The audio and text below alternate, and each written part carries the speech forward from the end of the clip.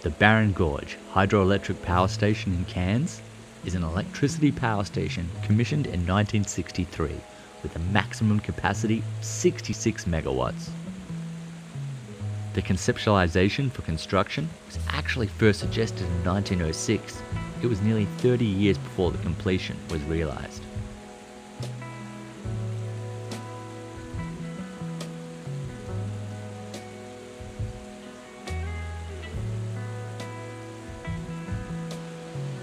Welcome to Cairns Hydroelectric Power Station.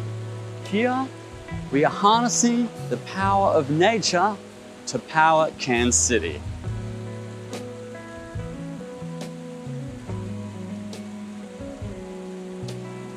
So here we are at Cairns Hydroelectric Power Plant.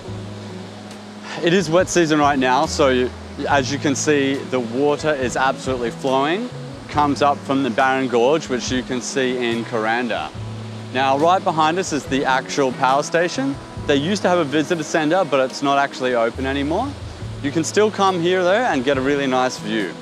There is some platforms further down there where people do come and bathe in the water, but at this time of year, I wouldn't recommend it because it can be very dangerous.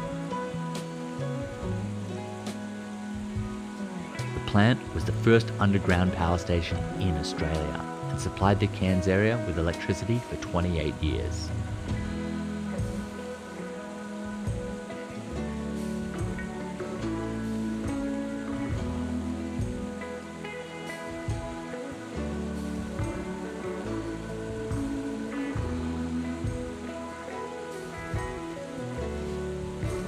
There is a small picnic area at the car park to the gorge with an undercover seating area for lunch.